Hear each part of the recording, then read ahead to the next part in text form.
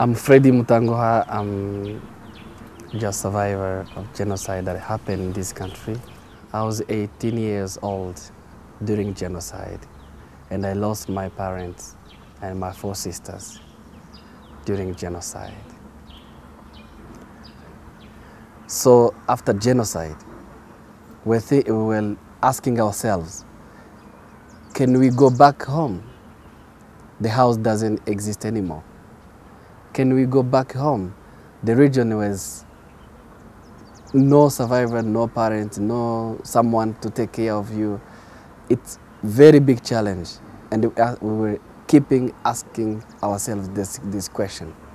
The problem survivors should not be our problem, should not be Rwandan problem, should not be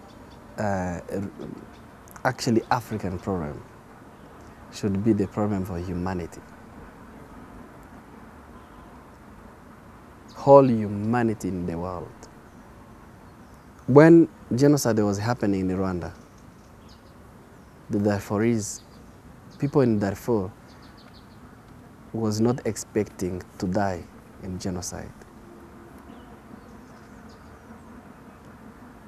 Before 1920 or 1930, the Rwandan people didn't know that in 1994 genocide will happen, and 1 million people could die in 100 days.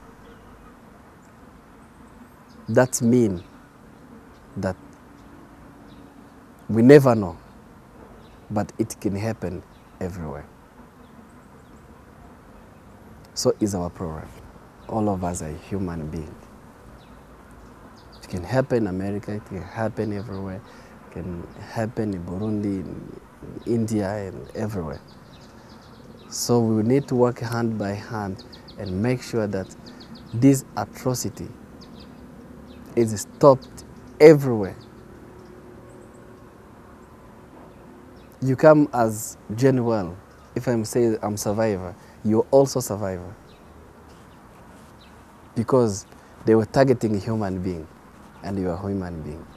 Thank you.